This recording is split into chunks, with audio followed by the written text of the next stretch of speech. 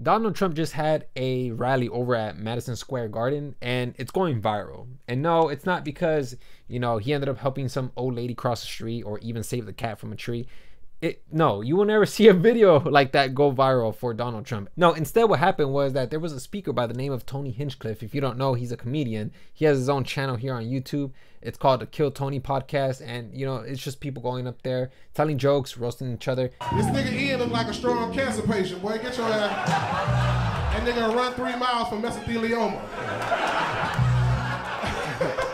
Nigga, you wish you were in cancer shape.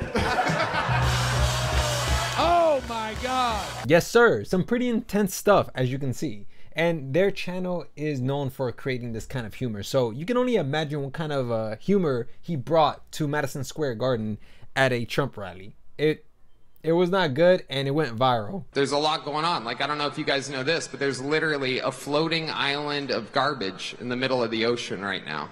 Yeah. I think it's called Puerto Rico. Okay. All right. Okay, we're getting there. That joke landed flat on his face. It was not a good joke in my opinion. It was not properly structured. It was bad. It was terrible. And the Republicans thought the same thing as well. Okay, all right. You didn't really hear many Republicans laugh or even cheer on that. Yeah, the Republicans weren't too happy about that.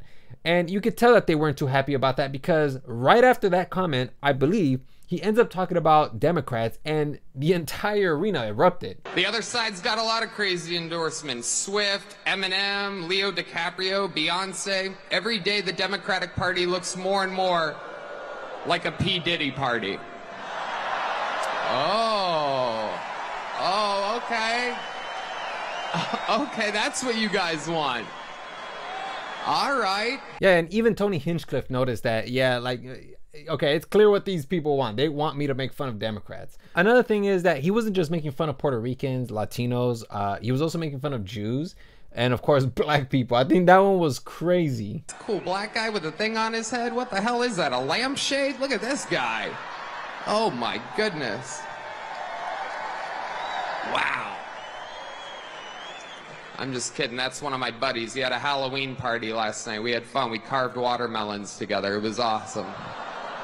You guys are... This is a groany little morning crowd, huh? I mean, when you're talking about how black people are carving watermelons for Halloween, the people are going to groan and they're going to be like, oh, that's too far, man. You know, like, this is not good, all right? And it's not good because now certain people in the Democratic Party, like AOC, they're going around to different talk shows and talking about how this is not a Trump rally. This is a hate rally. There's a couple of things. As you mentioned, this was a hate rally. Mm-hmm. This was not just a presidential rally. This was also not just a campaign rally.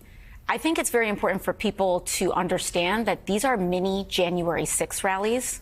These are mini Stop the Steal rallies. These are rallies to prime an electorate into rejecting the results of an election if it doesn't go the way that they want. Yeah, so you can see that AOC is flexing her propaganda. I mean, that stat is maxed out because she's using every inch of propaganda that she can. She's talking about how these are hate rallies, mini January 6th. You know, is that really the case though? I mean, I can see that this is propaganda, you know, because I showed you the clips at the beginning. You know, the Republicans weren't enthused about those jokes, right?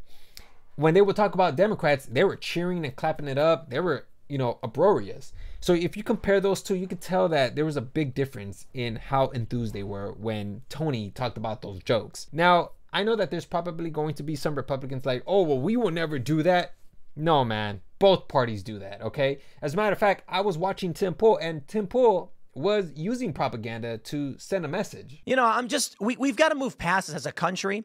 And a lot of people are saying this. We cannot be a whiny baby country that doesn't like jokes. The point of Tony Hinchcliffe's routine is to poke you. Now, to a certain extent, I do kind of agree with Tim Pool here. However, let's stop acting like you guys wouldn't get upset if there was a joke made about Trump and Hitler. Because just imagine, man. Now, again, I just want to go ahead and remind you guys, I don't know if this is true or not. There's a lot of contradicting evidence, but apparently Hitler only had one testicle. Again, don't know if that's true or not, but for the sake of this argument, I'm going to go ahead and use that, okay?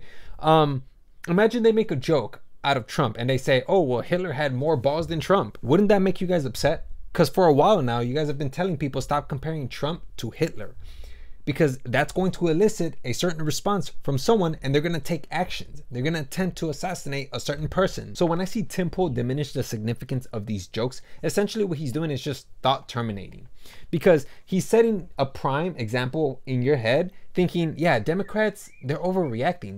They sound like they have a permanent stick installed in their ass. And there's probably going to be some people that are going to argue and say, oh, well, you know, these are not the same. This is a false equivalence. Well, when you look at it as a whole, then yeah, you can point out the differences, but I'm talking about a very specific niche, which is the stimulus and then the behavior that that stimulus is going to elicit. I think when it comes to telling jokes, I think it's a bit complex, you know, and the reason why I say that is because with some people are going to be okay with this. You know, there's probably some Puerto Ricans that saw that and they're all like, yeah, I'm fine with that. You know, like the government there it is trash, you know, but then there's people like AOC who is also Puerto Rican and she had a problem with that. Yeah, I think it's called Puerto Rico.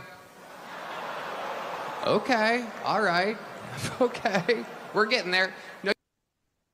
Who is that jackwad? Who is that guy? Actually, I think that's Tony Hinchcliffe, which is super disappointing. I mean, I don't, he's a comedian. I mean, it's like super upsetting. Obviously, it's super upsetting to me.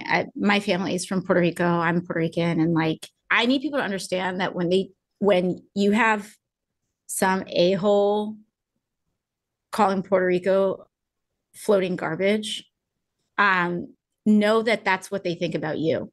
I think she has every right to feel that way, but at the end of the day, there's going to be people who are going to be making jokes that people are not going to like, and this is one of those examples, you know. Are you willing to pay the cost to upset some people? If so, then this is the result. But of course, if you end up upsetting the right person or the wrong person, like AOC, she could potentially use that as ammo, which of course she's using it now. And AOC could use this ammo to either influence people to be against Donald Trump and his speakers, or she can influence these people to be on her side, which most likely she wants on her side. Obviously, if you listen to her rhetoric, that's what she's attempting to do. That's why it's important to be careful with what you say, because your words definitely have consequences. So yeah, with that being said, I just wanted to go ahead and leave it there. That's all I have for you guys. And yeah, hopefully you guys learned something today.